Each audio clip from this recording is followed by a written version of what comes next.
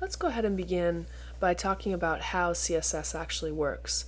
We have learned about the terminology used when we're speaking of CSS.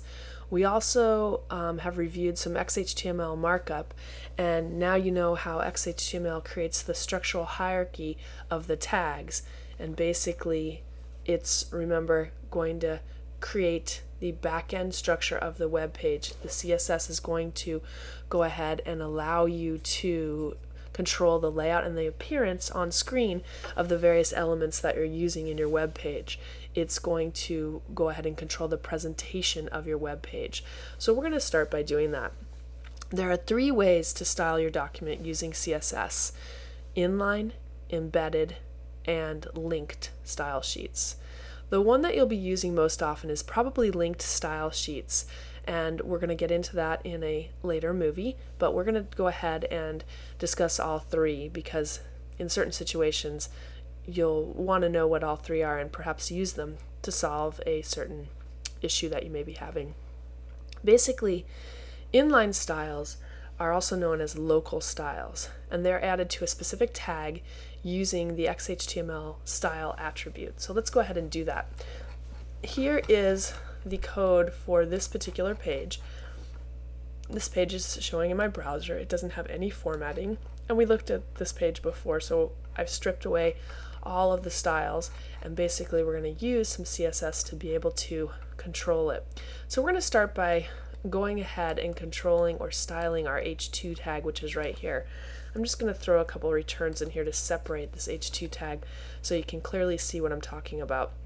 And that's fine. In your HTML you can put as many returns or open spaces as you want to keep things organized, so that makes HTML really nice. I'm going to click inside the H2 tag, and I'm going to go ahead and start by creating an inline style.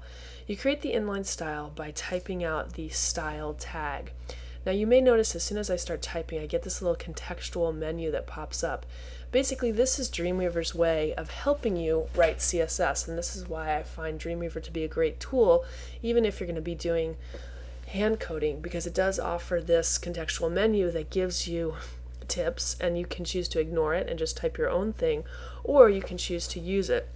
So I'm going to go ahead and I'm going to control the font family, and you can see as soon as I start to type font, it brings up a list in the contextual menu. I'm going to go ahead and select font family, and it goes ahead and adds font family and a colon, so it's waiting for me to put the value for font family. You can choose to put spaces in here if you like, if that makes it easier, and I'll go ahead and do that. I'm going to go ahead and type Georgia for the font family, and then I'm going to go ahead and terminate this statement with a semicolon. That is good practice, and you should always do that. So basically I'm telling the H2 tag to now use the font family of Georgia.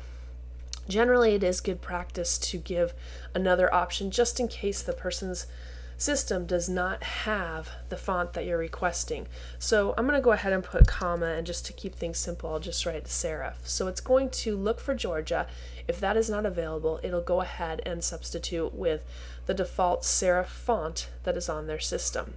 So we're not going to see too much of a change. If I save my file and preview it in the browser, I'm going to go ahead and right click and reload the page. You can see that this did change slightly, but by default the text is using the default serif font on my system, which is Times. So you may notice that Georgia does in fact look different than Times down here, but it's not really too pronounced. So let's go ahead and let's add another declaration, and in turn we'll be creating a declaration box. I'm going to click to the right of the semicolon, I'm going to hit space, and then I'm going to go ahead and define color, and you can see that little contextual menu is popping up. I know the hex value of the color that I want to use, so I will go ahead and type that in. When you're using CSS, you always have to write the hash mark in front of the hex value. So that's really important. You will have problems in a variety of the browsers if you do not use the hash mark, so make sure you put that in. And of course I want to terminate the statement with a semicolon. If I save my file and open it in the browser once again and reload the page, you'll notice that now this H2 tag turns blue. Now this is the only tag that was affected by my inline style, and the reason is because inline styles are really very similar to like using the font tag in old HTML styling. Their scope is very restricted. An inline style affects only the tag to which it is attached.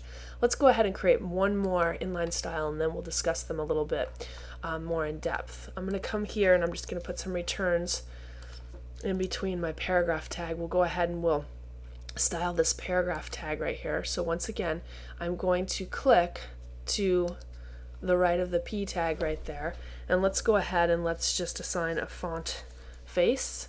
So oops, I need to write style there first. So space style, and it opens up with the quotation marks waiting for me. I'm going to go ahead and use font family like we did before, and I can choose to use this list that Dreamweaver provides, or I can just type. I'm going to go ahead and just type Verdana comma, and then I'll just go ahead and type in sans serif because that's what I want to be my substitute in case the